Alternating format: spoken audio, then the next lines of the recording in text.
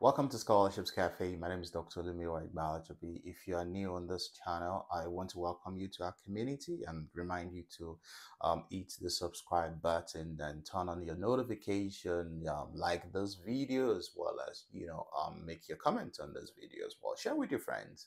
And if you are, a returning subscriber, thank you so much for your support. Do not hesitate to share with your friends as well.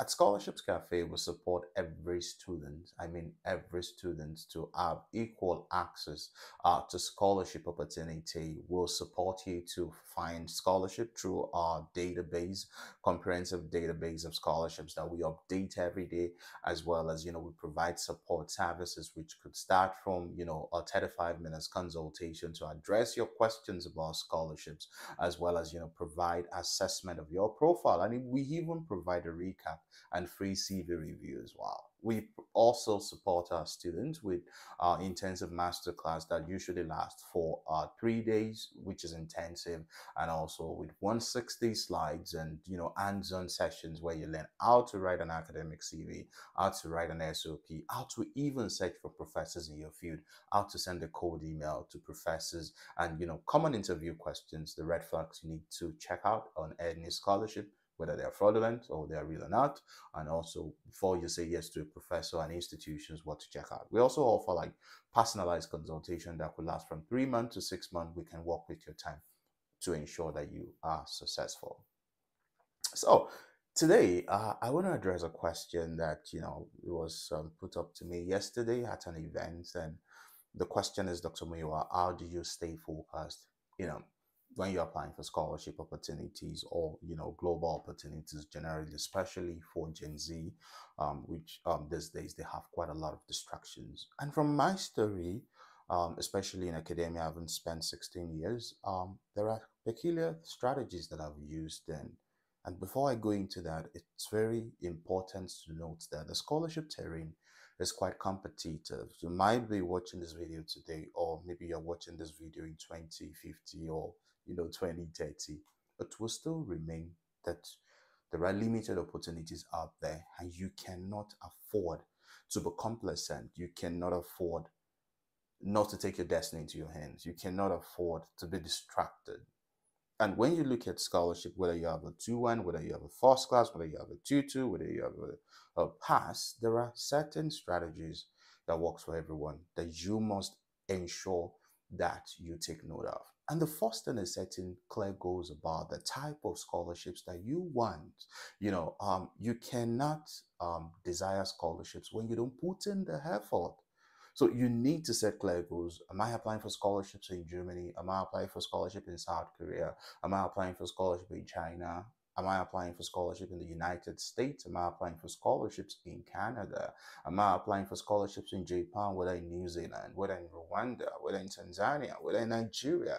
You need to set clear goals of the scholarships that you intend to apply for and have the deadline written. When I talk to my students, I do emphasize that either you have an Excel sheet or you have a diary where you have those scholarship listed and the deadline. Early this year, I made a video that lasted about 1 hour. About 50 scholarships you can look out for in 2024. And some of those scholarships will still be reproduced in 2025, 2026, 2027, till time you don't even know. So you need to get the list of these scholarships, set your clear goals. When is the deadline? When do I have to apply? And you need to create a schedule for yourself. You cannot be jack of all trades. Okay, application opens in fall. When do I need to get all my documents in place? When do I need to submit my essay? Do I even need to write professors before I can get those scholarships?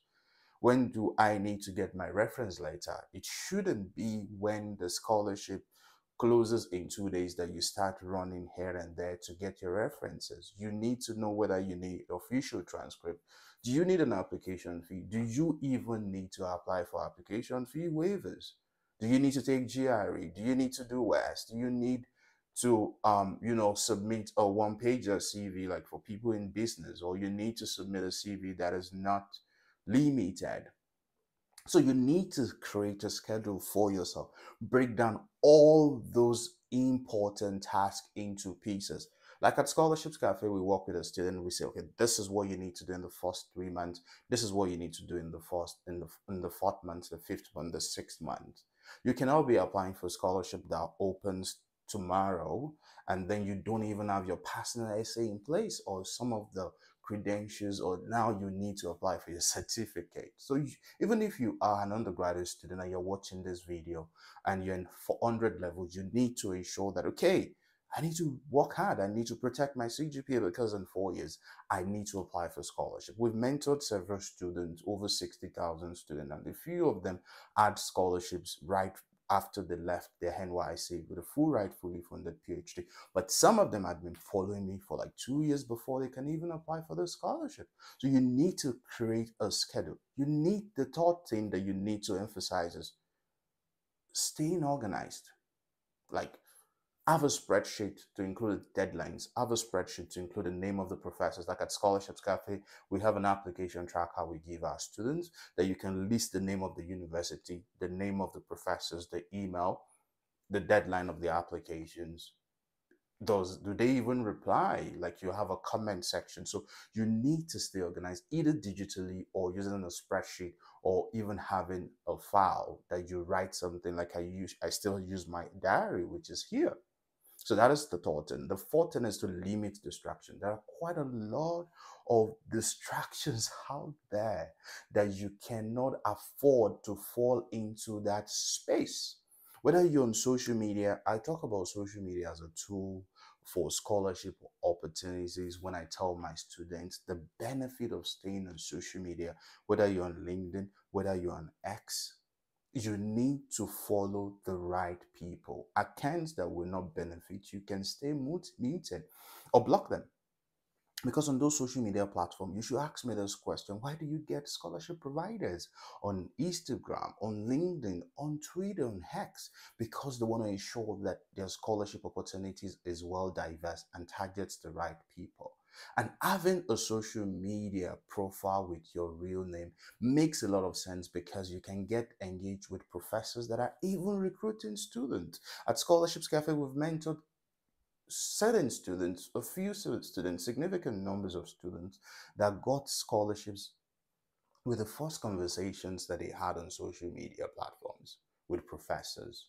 So you need to limit distractions. You can't be that person looking for global opportunities and you are engaged in dragging people on social media platforms, engaged in sharing nude pictures, sexist posts, political posts, rivals, and attacking people. It doesn't show a good personality for you. See your digital footprint as your social media. So you have to limit distraction. The fifth one I'm going to talk about is being staying motivated. One thing that makes me stay motivated is to understand that scholarship opportunities are levelers. So if you have no opportunity to self-fund your scholarships or self-fund your study abroad, you need to stay motivated. Think about the benefit of scholarship that we do address in our first class for our master classes, a mentorship program. Free tuition. You don't have to hustle. You can stay organized on your study, focus on your research, focus on your hypothetical questions, because you get free money. I left Nigeria in 2013 with 100 US dollars. It was a dollar to 160 naira then. So which I left with 16,000 naira, courtesy of the Korean government scholarship. So think about how to stay motivated by looking at the benefit of those scholarships. MasterCard provide almost everything you need, including settlement allowance, clothing allowance, mobile phone, laptops. You can study in the best universities in the world with MasterCard Foundation, UBC scholarship at UBC, at McGill, Arizona State, Edinburgh, Oxford, Cambridge. So look at those benefits. You can plaster it on your wall to get you stay motivated every day so that you don't get distracted at all. Like, think about how your life would change for good. I've been around the globe, visited more than 15 countries because I won scholarship, and some of those countries are full ride paid scholarships to attend conferences, events. One benefit of scholarship includes you even having access to become a permanent resident, a citizen of other countries that provides that after your scholarship. like international or contact, networking, attending events, having mentors across the globe, having support system, contributing to your own country, being that change maker, having that social impact that you're empowered with scholarship. So get to stay motivated because of the benefit of you getting scholarships across the globe. You have no limitations. You can change fields. They give you opportunity to achieve your goals to the maximum. So stay motivated. The sixth one is six support. You have seniors, you have platforms like Scholarships Cafe that could help you to be accountable. Get to find out about such platforms, get to find out about such seniors, your colleagues that are already in grad school, that already won scholarship. Let them go through your essay, create time. Even if they don't reply you, take it easy with them because they're also going through a whole lot, maybe workload. But that's why we have Scholarships Cafe. We have a master classes, which we provide accountability platform. We provide close support system. Don't go through the application with the fact that, oh, there's an application fee waiver. I'm going to put in my applications for 100 institutions. When rejection comes back, I'm going to go into another one with more rejections, more applications. No way. You can be applying for scholarships when you don't put the right strategies in place. And this is what we treat in full at Scholarships Cafe, that when you join any of our masterclass or coaching program, we train you how to identify scholarships, how to craft academic CV, how to reach out to professors, how to have a compelling profile. So seek support like mentorship, reach out to your seniors, reach out to your colleagues, create a support system for yourself. If you've been able to identify people that are looking for scholarship, you can get a connect, get to mentor each other, become accountable for one another. And the seventh one is the fact that you need to take breaks. Like, sometimes it's quite tedious, tiring, cumbersome, overwhelming when you're writing your applications, writing your essays. You need to take break to recharge. Rejections might come. You might need to take break to reflect on what you've done that might be inadequate. You might need to send a message for feedback to the institutions or scholarship body to know where you need to improve on your application. You're not a failure. You just need to reach out. Maybe you need to do something better. I know of someone that recently reached out to me, won a scholarship in Korea, and she said this is our second time of applying for those scholarships. And then it was almost the same thing that she reproduced and submitted, and she won it a second time. So you might be going through rejections. Don't match every rejections with fresh applications. Take breaks, reflect, recharge, reload, and get to understand maybe there are certain things that you need to do. Maybe you need to work on your academic CV. Maybe you need to work on your personal essay.